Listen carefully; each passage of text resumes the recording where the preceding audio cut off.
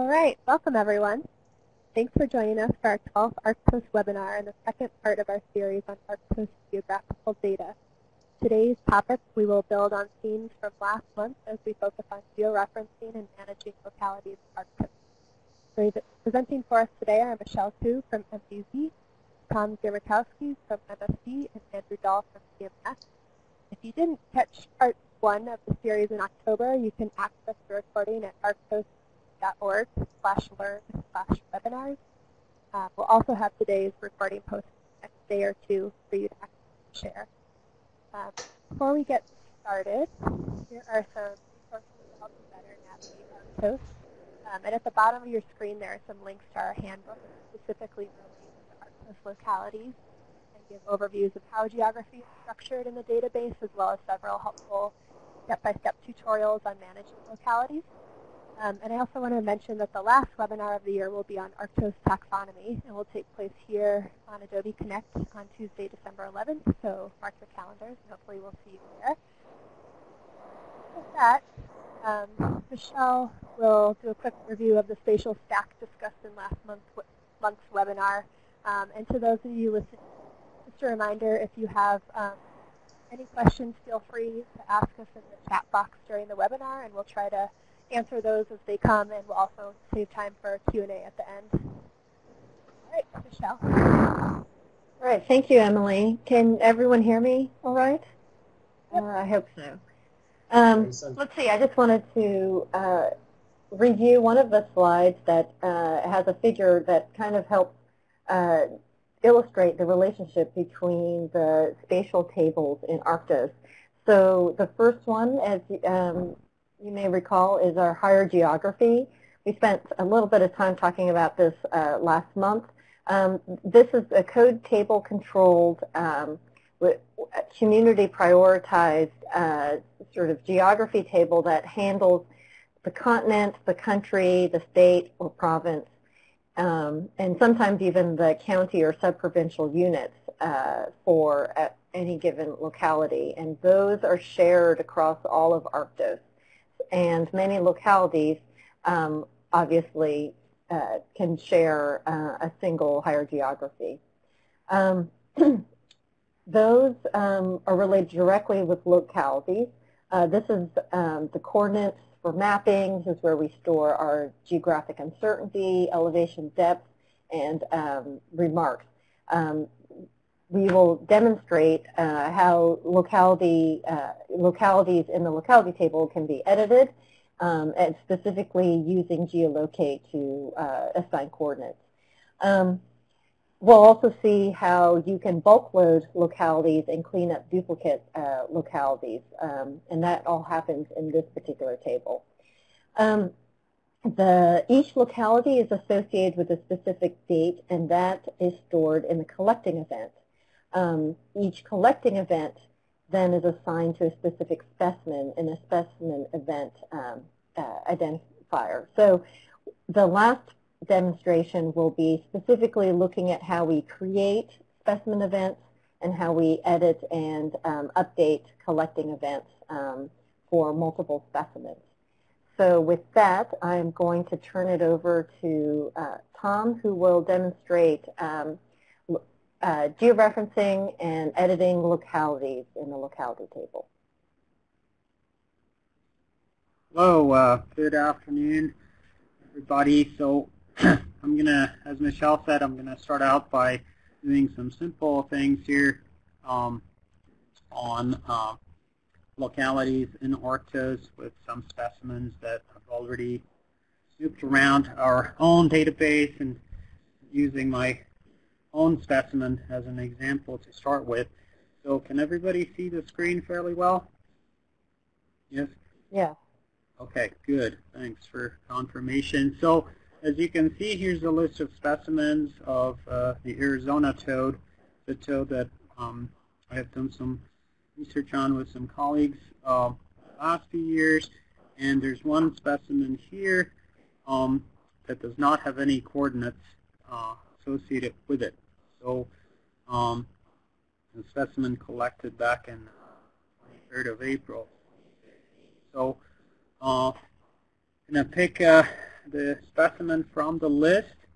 I customized my screen to sort of show the collector number, and the verbal description of the locality says in pond of County Road 22, called the local road, tank number 1, Catherine County, New Mexico.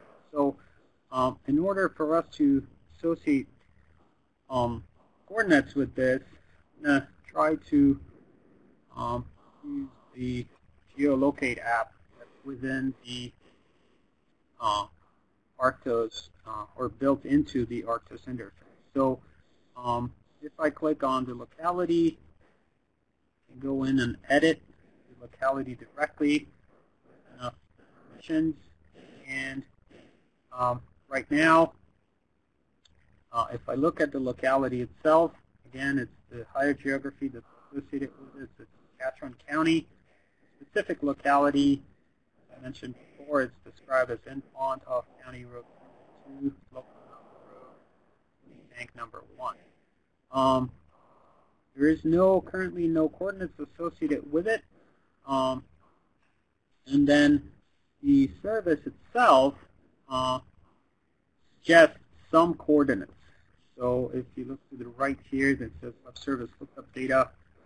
Data in this box comes from web services, and they're not specimen data. They're derived from automated processes. So oftentimes this gets us within some reasonable areas. And if I check on this, it gets us in the area, but not really to where the tanks are. So what I'm going to do is go in and georeference with Geolocate. Geolocate, most of you are probably familiar with the service. It's a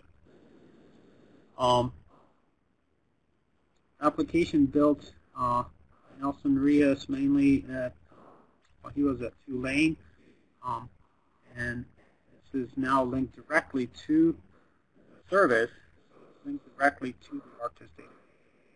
Now, right off the bat, the applications gives us 2 possible locations, one based on the pattern Local Mountain, and another one based on the pattern Cooney. Cooney is a very common name used for a variety of canyons and mountains in the region. So the Local Mountain is a bit more precise and for the area. So if I start zooming in, obviously Local Mountain Road goes quite close to the mountain, and if I start looking around, well, I'm familiar with the area, so that helps. But this is Road 22, crosses Cooney Prairie, and as I zoom in closer, I'm able to look up finer topographic maps. Of course, the Google Geolocate application has a variety of base layers. You can use Google Maps, satellite maps, topo, some open source maps, MapNIC, and so forth.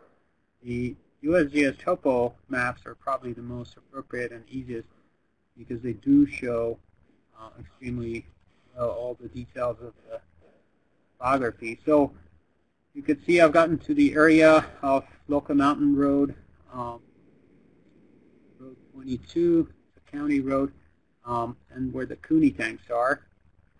And now I have the latitude, longitude for a point, and also the uncertainty associated with it. And I can modify both.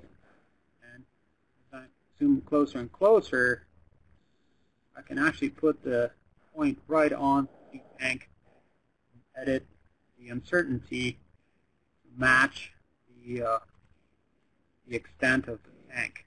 This tank is actually fairly small, so the uncertainty is fairly small as well.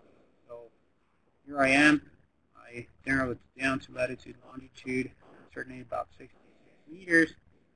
Pretty happy with this georeference.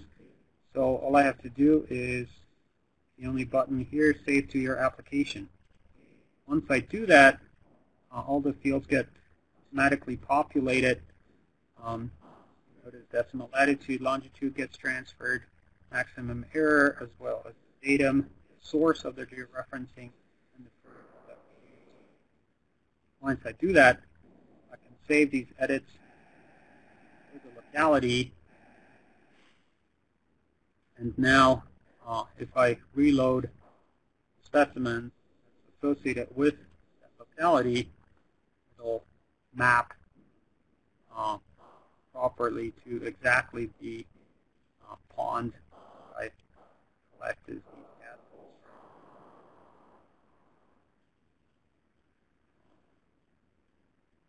You can see that both the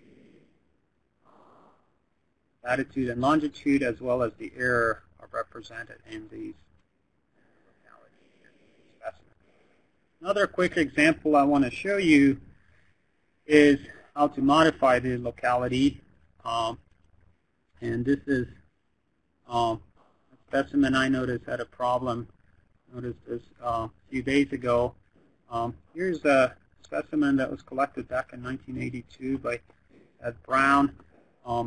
It's a snake from Oklahoma, and the only description that was on the tag said Clean Creek Lake Marlow. Well, best we can tell, Marlow is a town in Oklahoma, and Clean Creek Lake is very close to this town. So one of the students put a point on there. Unfortunately, to me, it looks like they essentially put a point in the sort of southern part of the lake and didn't really bother with any sort of error that would match the extent of the lake. So very much like in the previous example, I can go into the individual record for the specimen, and even though all the locality shows us okay, I'm not very happy with this reference. So in order to modify this, the same thing where I'll edit the locality.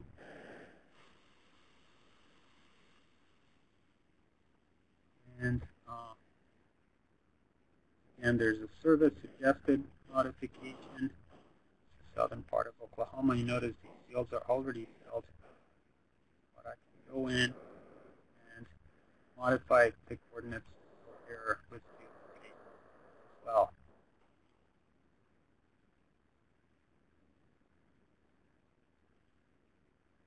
There's the town of Marlow, as I mentioned before.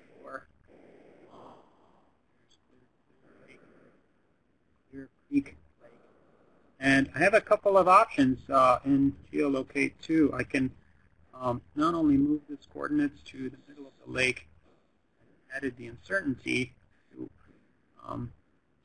so that it encompasses the extent of the lake on this topo map.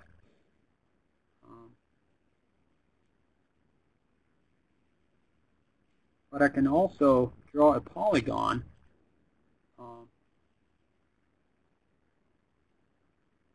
and that would encompass the extent of the lake in a bit more precise way. Of course, I can take different things. This is just illustration purposes.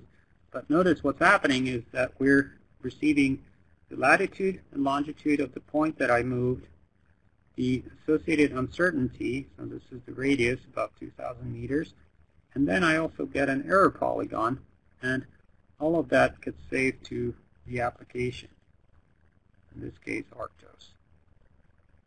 So now I have the, still going?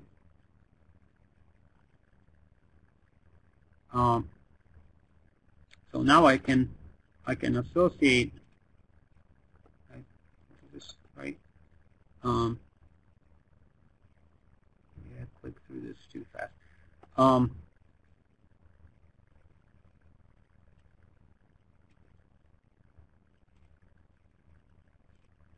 what I'm able to do is also use this description of the polygon as a well-known text format polygon.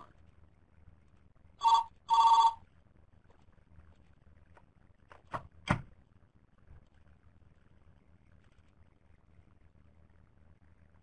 do that, and some of you are probably more familiar with the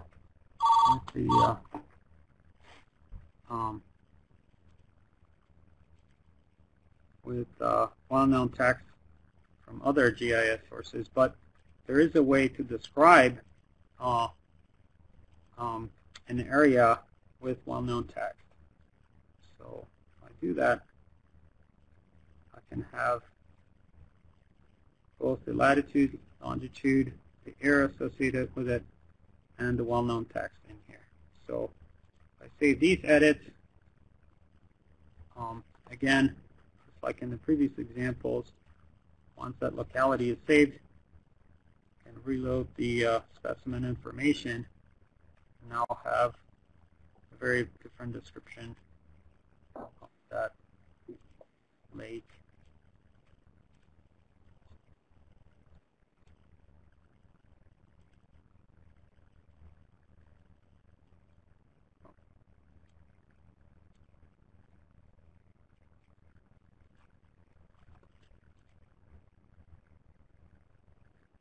So those are two examples of both just making the georeferencing based on the description and using Geolocate for that, and then using Geolocate to modify coordinates and copy,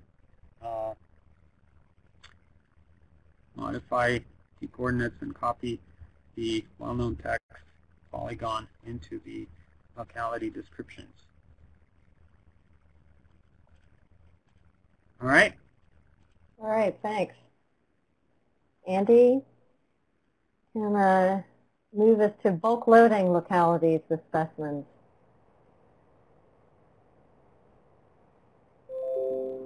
All right. Yeah, so bulk loading specimens is a great way to get your data into ARCTOS. When you're bulk load specimens and you're using new locations, the bulk loader will create new localities from the data that you upload. So you can do it all in one simple step. You can also go and create the localities one at a time.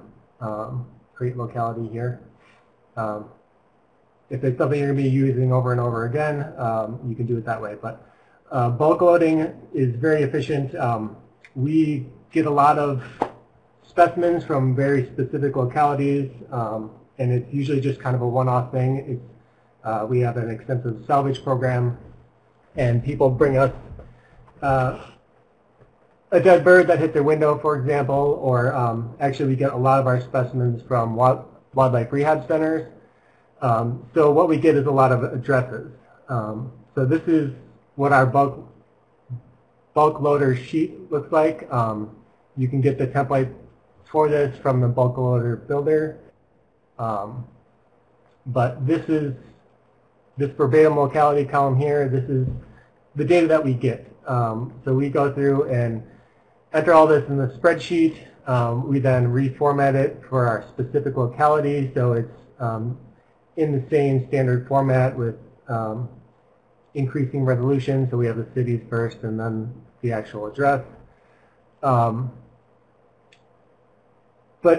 if you're not careful doing this bulk loading, it's a good chance to upload a bunch of junk, or it's a good way of duplicating localities if you're not careful. So there's a couple things that I use to prevent that.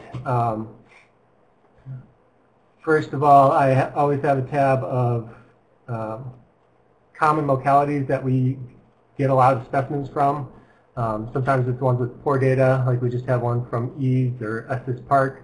Those have been created in ARCTOS previously. They have a locality ID, so you can just copy that and then drop it into your bulk loader data sheet. Where's all my data?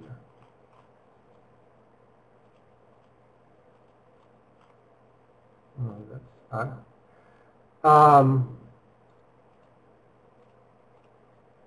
Anyway, so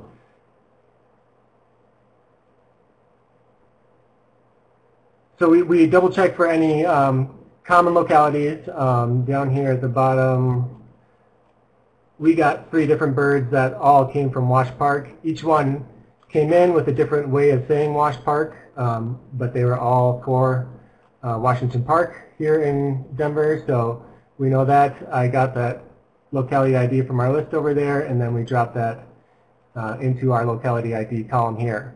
And with that, I don't have to enter coordinates for it. We just leave those blank. I don't have to enter the uncertainty or elevation. That all will, it's already attached to that locality, so that will be attached to the specimen when we do the bulk upload. Another thing we do to standardize and make sure that things upload right, we generally get the county with these addresses, so we can't just enter county in the bulk loader. You have to enter the higher geography string. So we have a list here for each county in Colorado. Most of our stuff comes from Colorado, where we can look up just the county name and it will input the county string. So that will give us the same entry every time. We also use drop downs in a few places for different defined names in ARCTOS, like decimal degrees, the types of error, things like that. So doing things like that to prevent duplicating localities is helpful.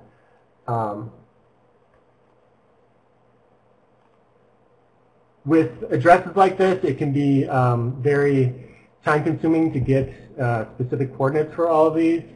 So we use an online tool for looking up addresses and getting coordinates for them. So you can just copy your list of localities, and the tool that we use is this GPS visualizer here.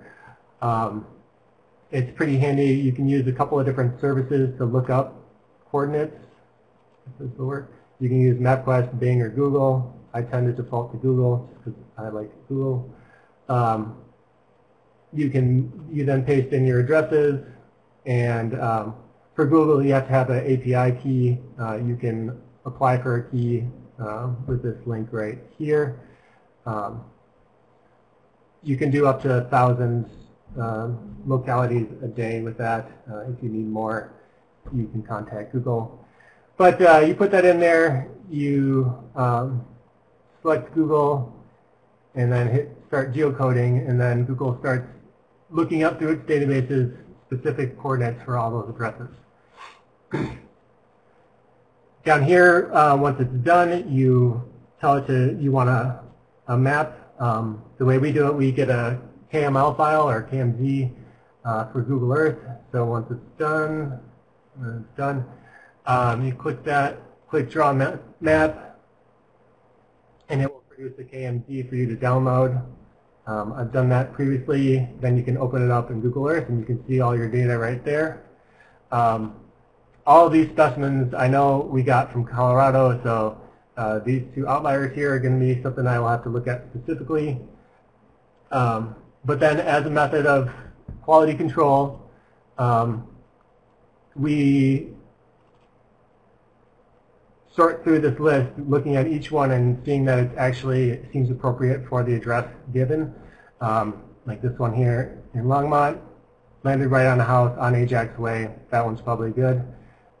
We'll do a quick measurement to get our air radius, and then you can also get your elevation down here in the bottom right corner, 1522 meters. So then that would then be entered in here, our air, and then elevation and max and min elevation would go in here. If it's a large air radius, I do a elevation range, but for most of the houses, it's generally just a single elevation.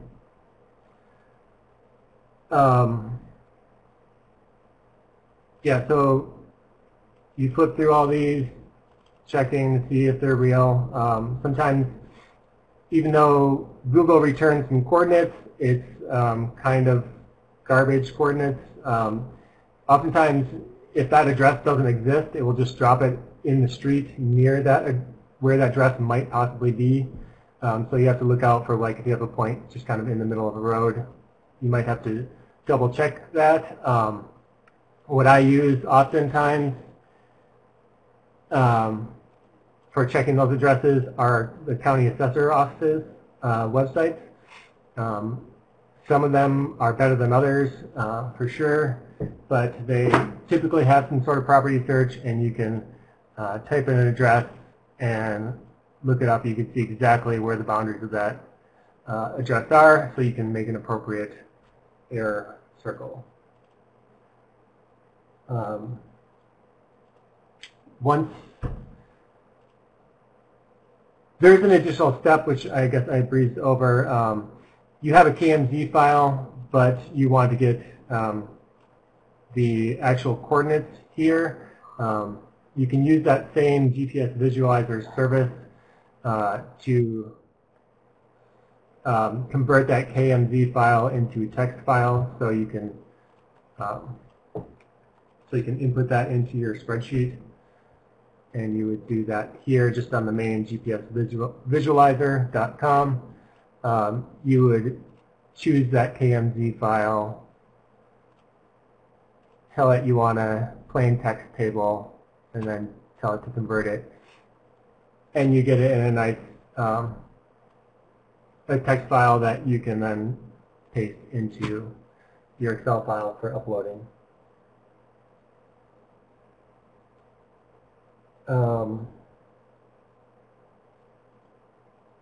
Yeah, so that's kind of our process for getting all the data that we need for localities before the upload. After you have uploaded stuff, occasionally we get stuff where we did duplicate it. For example, I mean, over the course of years, it may be the same person brings in a dead animal to us, and we do a bulk upload on each time, and we may have entered it slightly differently. So there's a way in ARCTOS for you to merge localities that are duplicated, or you can search for them and merge them. That's under, let me find a good example. Locality.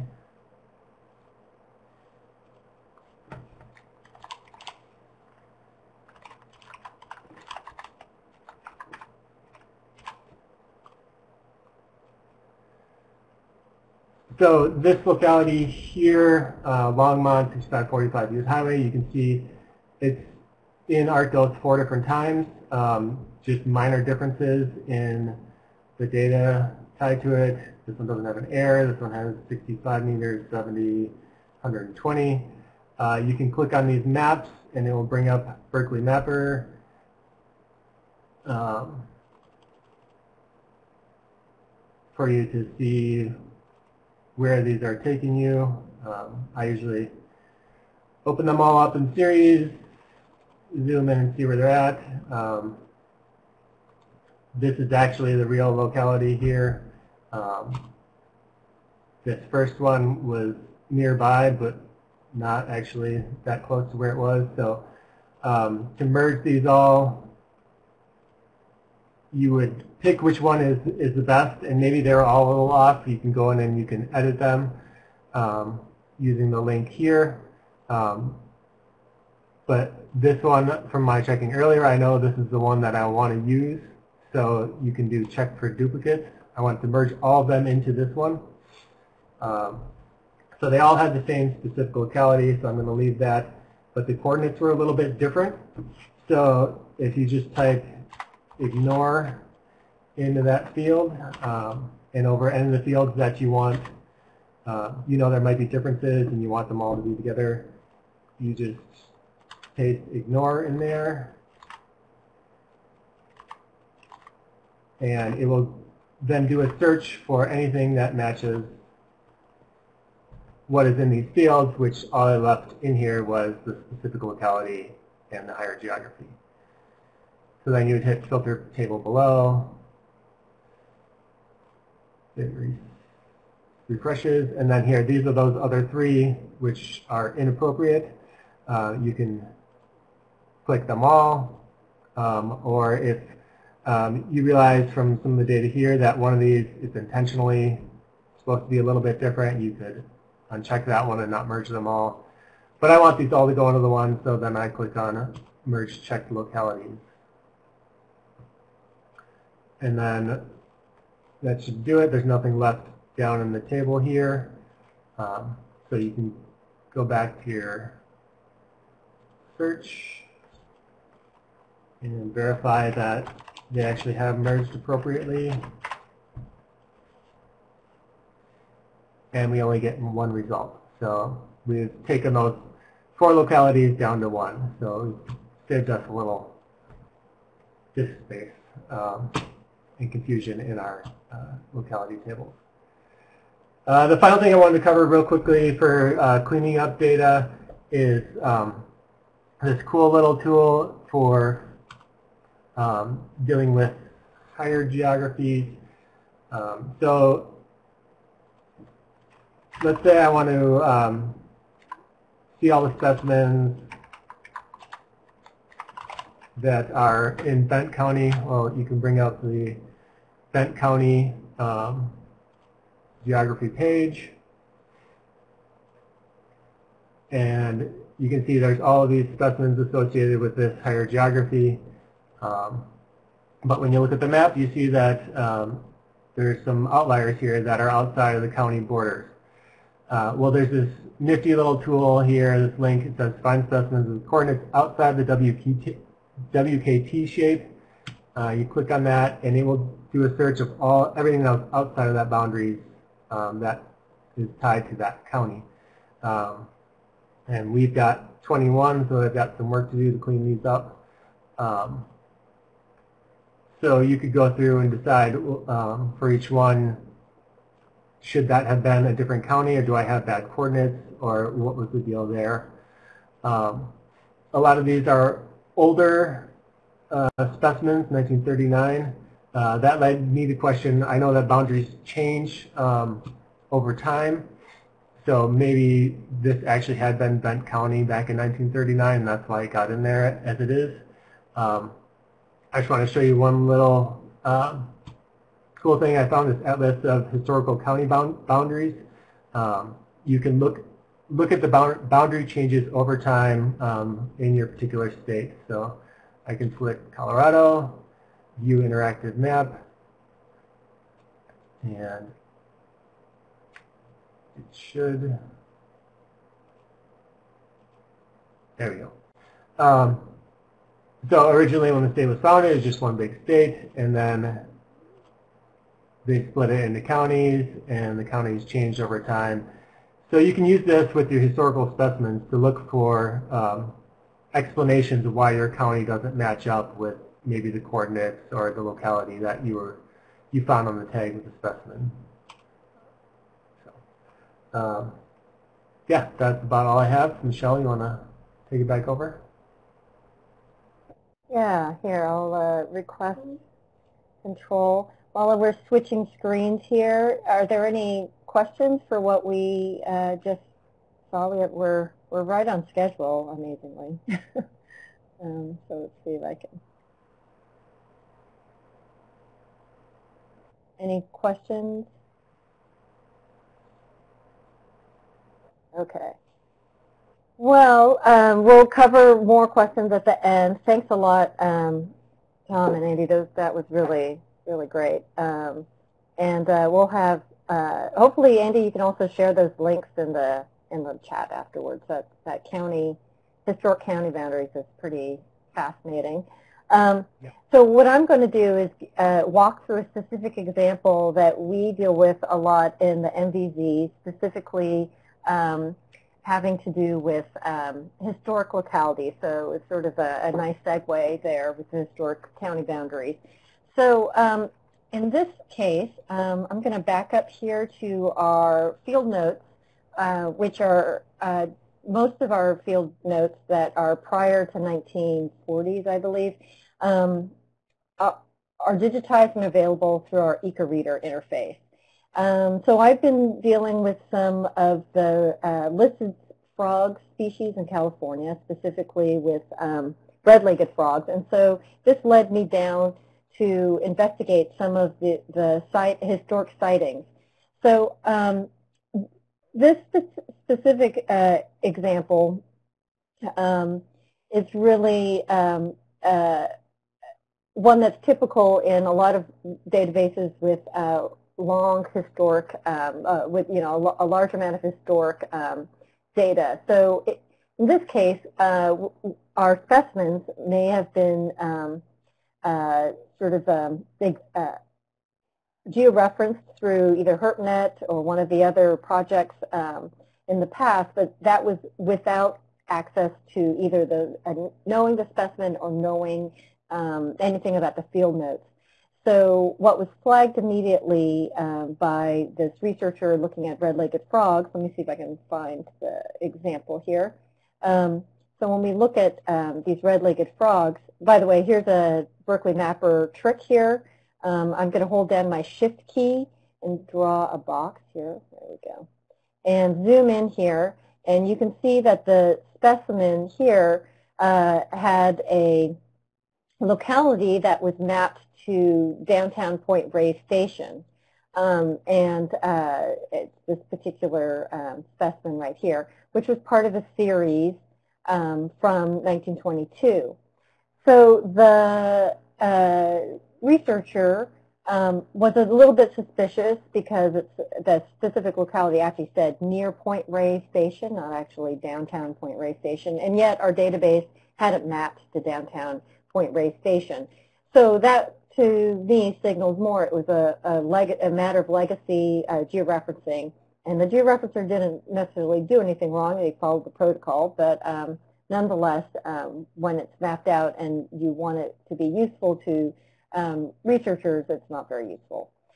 So dipping into the field notes, like I said, I was able to find the specific day that Tracy Storr was visiting Marin County, California on August 26, 1922, and found a reference to the specific, his activities on that day, and specifically to the Rana Draytoni young that he collected. Interestingly, he actually did not write it down in any kind of catalog. So you can see, like, I'm just kind of flipping through a few pages, and it's just text. So it was only through the careful reading that I could see that he actually did collect a few. He found them and collected them. And it's reflected in our database through this specimen list right here. So let's dig right back into a specimen. And now I could have picked any one of these, by the way, but I just picked the first one because I know that they are sharing the same locality, or luckily in this case they are sharing the locality. And just like Tom did in his example of editing a locality, I'm going to click on this locality tab, which pulls up our specimen event.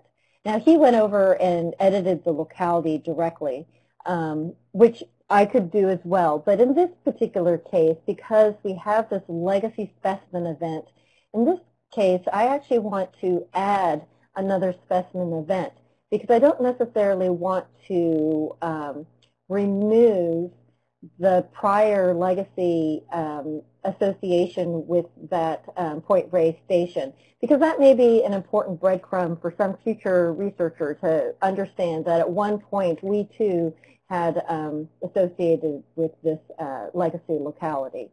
So instead I'm going to open up the Specimen Event tab, and you can see the the things that are noted right here. So it's the event determiner was the georeferencer, and this was determined in 2002. So actually, I happen to know that this, given that date, that this was probably georeferenced during the NSF Manus project. And these are the, and it hasn't been actually looked at, it's still unverified. And it has a collecting event association with all all 6 SERP specimens, all the 6 frogs that he actually mentioned that he collected 6. And so instead, I am going to add a specimen event. So in this case, you can look up yourself and use the tab key to pull up a code, controlled agent. It has today's date. This is a specimen event, so I'm going to actually just leave that blank for now. And there's some other information that I can actually add in from the field notes. Well, I can go ahead and just do that right now. So in the specimen event, I can write down that this is something that I verified from field notebook. Let me just grab that specific reference here. So that's the specific page. I'm not going to spend too much time reading it out to you, but I'll mention that he actually pointed out that he found the 6 Rana draytoni in freshwater marshes at the head of Tamales Bay, and he described that these ponds were along the sloughs and on the heavy carpet of water weeds. There I found the young of Rana draytoni. So that's a direct quote from the field notes, which are actually listed right here. So I had pointed this out earlier. He also mentioned that he wasn't able to find them at 2 o'clock when the sun was strong, but he went back afterwards with a flashlight and caught them. 6 frogs in about 15 minutes. So there's a lot of details here that obviously don't really belong in our specimen event remark, except for habitat. So I'm going to actually point that out here. And maybe I'll just put that down as a short form. So, and the collecting source is wild caught. And I'm going to leave this blank for now. And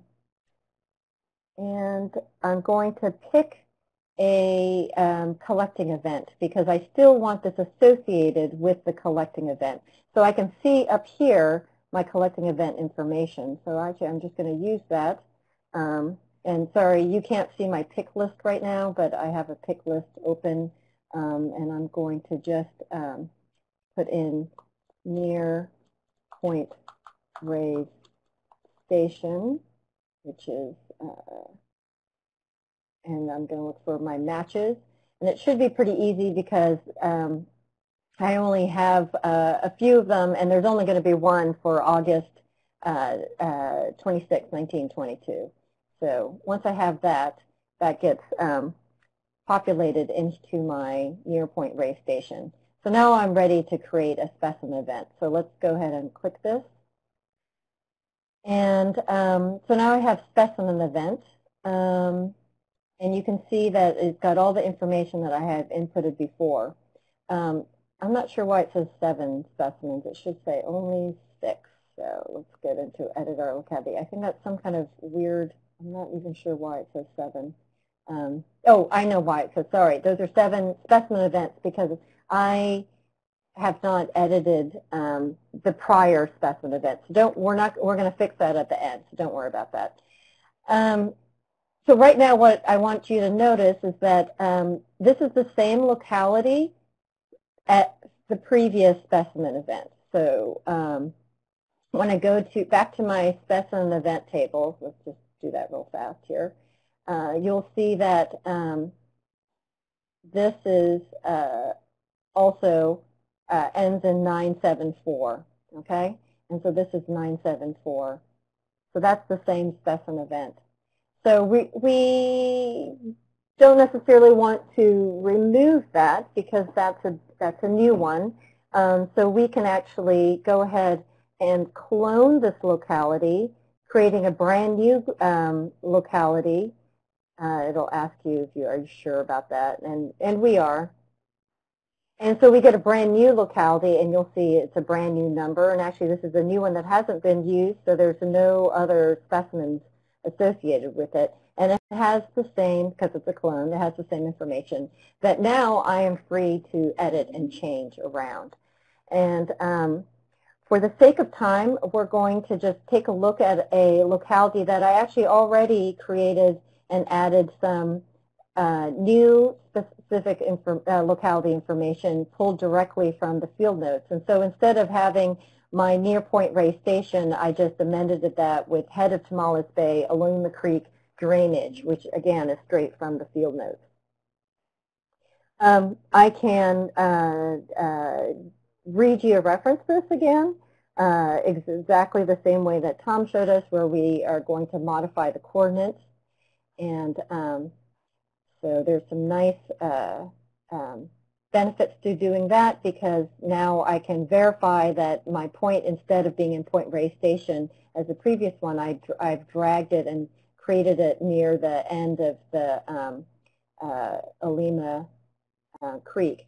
I'll show you a nice new feature in Geolocate. You can actually add in hydrography to indicate some of the water features that might be relevant. So I use that to just verify that this was Alima Creek, and there are sort of ponds and sag ponds and a wetlands area to the west of Point Reyes Station. And here's Lagunitas Creek coming in. And since he in other parts of the field notes seemed pretty clear that the red-legged frogs were associated with Alima Creek and not Lagunitas Creek, I'm going to keep it to this side of Alima Creek and the Sir Francis Drake Boulevard. So I'm pretty happy with that, and I'm going to close that because I've already created that.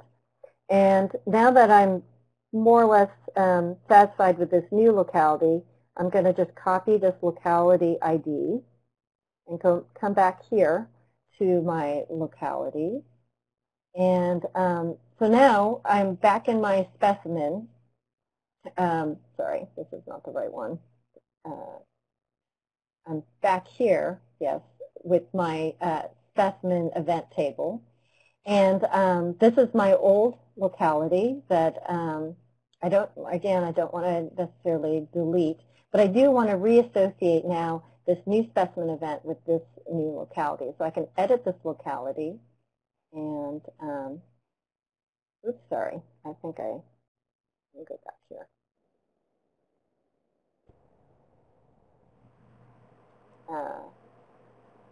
So now this is the tricky part. I don't want to edit the locality. I've already edited it. But what I do need to do is change the collecting event. So this is where it gets a little bit confusing, because actually the locality has been made, but what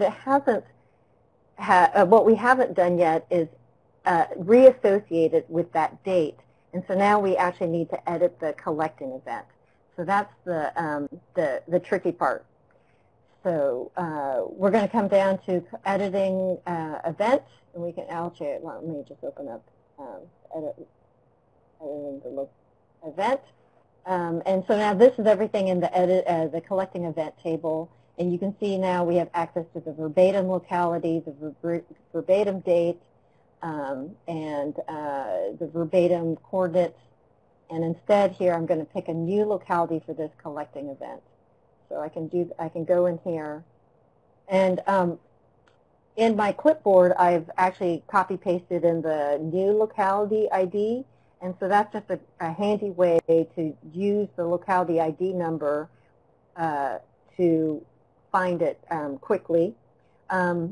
just a FYI, these locality ID numbers are actually semi-permanent IDs. They're automatically generated by the Oracle database, but they don't necessarily have permanent. So you don't want to use them for long-term referencing, but you can use them for just these sorts of day-to-day activities.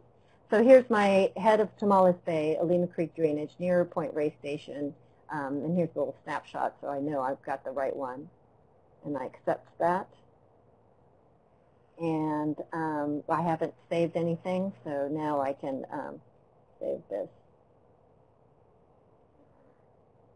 Go back to this, and it has the new localities, which I can verify here on my right here, and then I can save this, and then we can go back to our herp specimens here. And now, if you see, this one actually has 2 events, so we're going to go take care of that right now. So here we go, and this is sort of the last one from that last step is to verify these specimen events. So here's the specimen event, the prior specimen event, and it has unverified. So I'm going to switch this to unaccepted and save that. And I'm going to switch this one to accepted, but it's actually, I'm going to, accepted definitely makes it the one that will be mapped. But in this case, I've actually spent a little bit of time researching this, and so I kind of want to verify and lock it. So. And so when you do these, you know, you will be affecting, you know, you can affect one or more specimens. So you need to pay attention. That's what the big red box is, for you to pay attention to that. There are still 7, but it's really referencing the fact that I've got 7 different specimen events here. Now, there are definitely situations where people will have more than one specimen event. We showed that in examples in our previous webinar.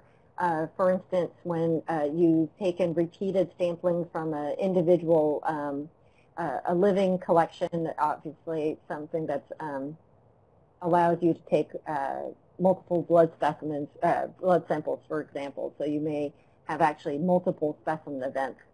So there are definitely situations where one doesn't assume that there's only a single specimen event per specimen. So a couple of other things I'd like to mention. So here we can go back and round this out and take a look at where this refresh this. And so now when we refresh this, you'll see that my box around the location has changed because it's been verified and locked, and the box around my georeference is also green because my point falls within the higher geography, and it actually has a very tiny little spot there. And then the previous specimen event has been grayed out to show that it's no longer accepted. So a couple of words I'm going to just mention really briefly, and then we'll open it up for some quick questions. Specimen event determiner. There were some questions about guidelines and who is the specimen event determiner. Well, in this case, I put myself, because I did the legacy work of tightening up the georeferencing and did the research on the field notes. But there are other instances where the collector who may provide the specific locality information, especially if they supply the coordinates either through a GPS or from maps, then the collector should be the event determiner. If the event determiner, or rather if the collector is not available and a student was the one who assigned the coordinates through either a large legacy project like Manus or through some other project, then the student's name should be the specimen event determiner. So those are a couple of examples where the event determiner isn't necessarily predestined, but just some situations where we've through either protocols or guidelines, have different kinds of specimen event determiners. And I think that's pretty much all I have to show. A couple of other notes. I'll mention that if you notice at the very bottom here, we actually have quite a bit of information on geology. Where's my geology here? There we go. Which we don't actually have time to discuss. So we're going to probably have that in another webinar and have people who use the geology tables more often. That definitely deserves its own webinar. And another aspect that I want to mention is that each one of us had to be logged in to alter any of the specimen event information. But there are instances where ARCTOS shares tables across all the collections. And so those situations would be the higher geography. If people need new kinds of higher geographies or have a question about higher geography, then that's the sort of thing that goes to the entire ARCTOS community. And we have protocols for that. We have a GitHub issue and ways to communicate. And likewise, there are localities that can be shared across multiple collections. And so there's just some general etiquette guidelines to that. Basically, don't change localities willy-nilly. And we're going to develop more of those localities and have those posted. But for each one of our specimens, you'll see that there's ways to report or annotate or comment on specimens and localities, and those get sent to the data quality contacts for each of those collections. So if you have a desire to change those localities that also happen to be shared by another collection, then this is one method that you can do to communicate that before you start doing something. Or the easiest thing to do is just not do it and clone the locality before you alter it for your own collection. But those are some of the aspects that are a little bit unique to ARCTOS. So with that, I can pass it on to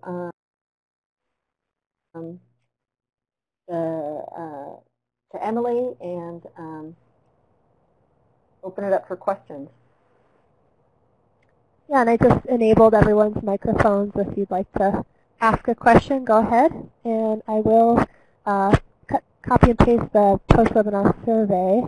Just a reminder for you, it's really helpful for us to know your feedback on these webinars, so please take 2 minutes to fill it out after we're done. Any questions? That was really helpful. I'll just say that. I learned a lot there. Yeah, thank you. If anyone's chatting. Looks like Mary Beth has a question.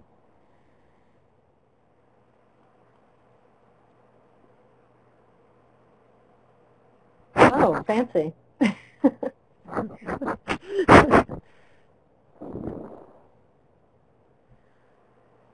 I had a question actually. When you're entering coordinates on like a data entry record, and it's like GPS, from the collector, what do you put for georeferencing protocol, since they're, collector-provided coordinates, where it asks Geolocate, Google Automated, not recorded, Manus, yeah. guidelines. So when whenever I am supplying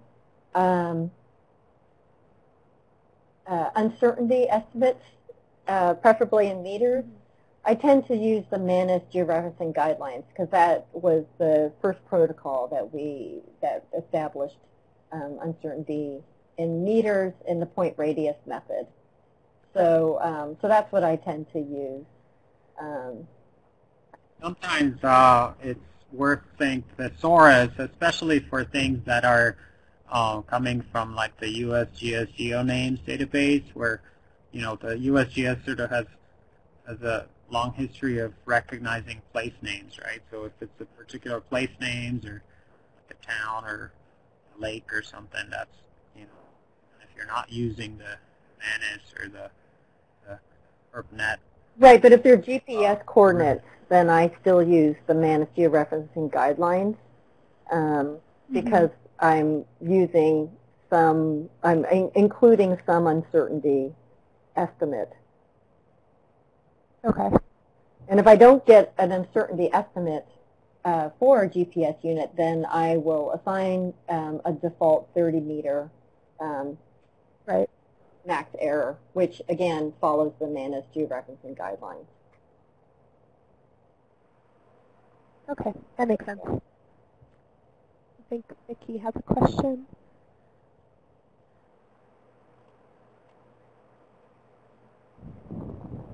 I think people can use their microphones too. Yeah, go ahead, feel free. I thought I wrote it down, a question for Andy. Oh, Andy, when you bulk load localities, in the cases where you have a locality ID already, do you have to actually enter specific locality on your bulk loader sheet, or can you just enter the ID and not have to fill in those fields? That's a good question.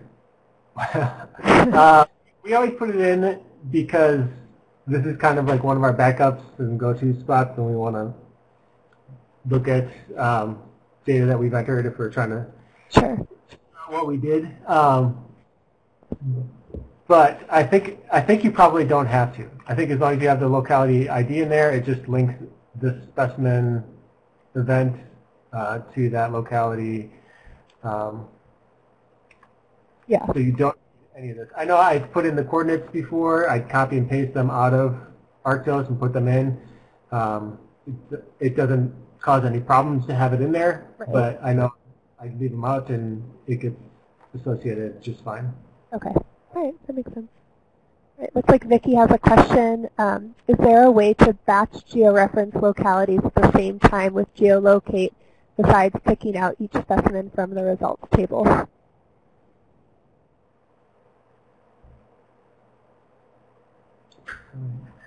Oh, I see what so you're saying to batch georeference.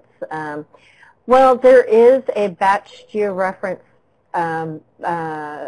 function in Geolocate, but you have to remember that Geolocate is what we think of as a semi-automated georeferencing tool because it can pick out more than one set of coordinates after it's parsed out your locality, and oftentimes you have to do a fair bit of manipulation of the description, so it parses slightly differently, or you end up moving the point visually and adjusting the uncertainty visually. So so right now there isn't a way to do that via ARCTOS. You could do that independently through the Geolocate workbench.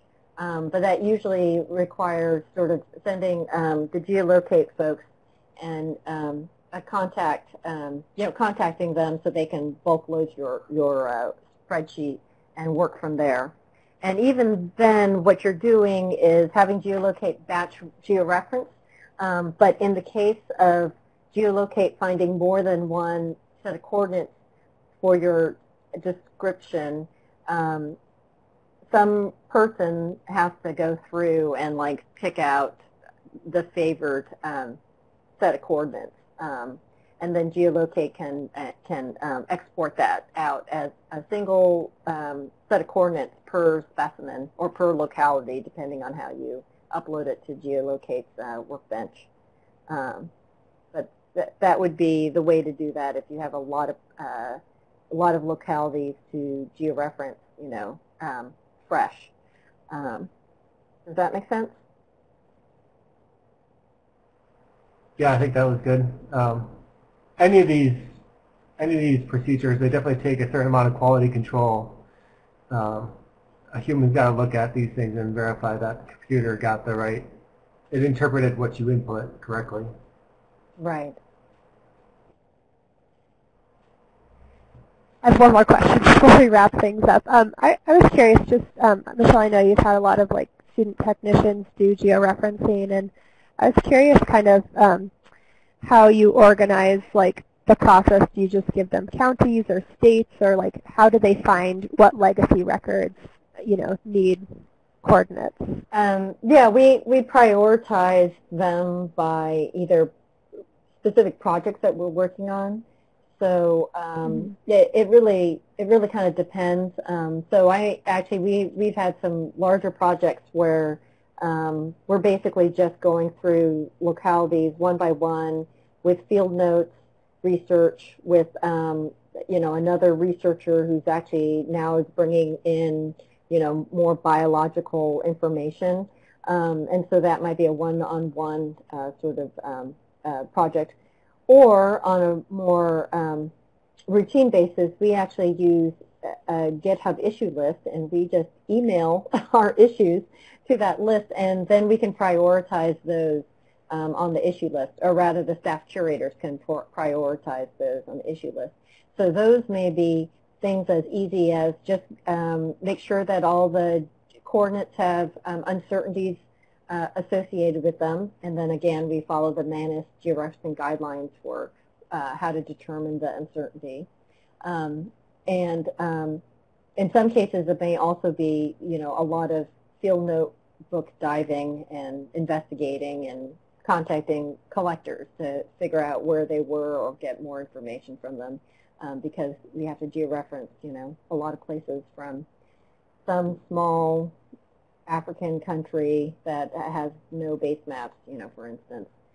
So that is a more kind of a routine thing. So we don't really, we no longer actually kind of have like a, you know, California county expert or a South American sort of regional expert.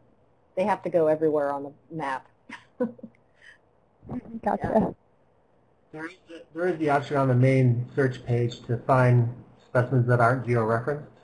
Oh. If you want to pull all those out and hand them to a grad student, that's nice and easy. Yeah. Oh, great.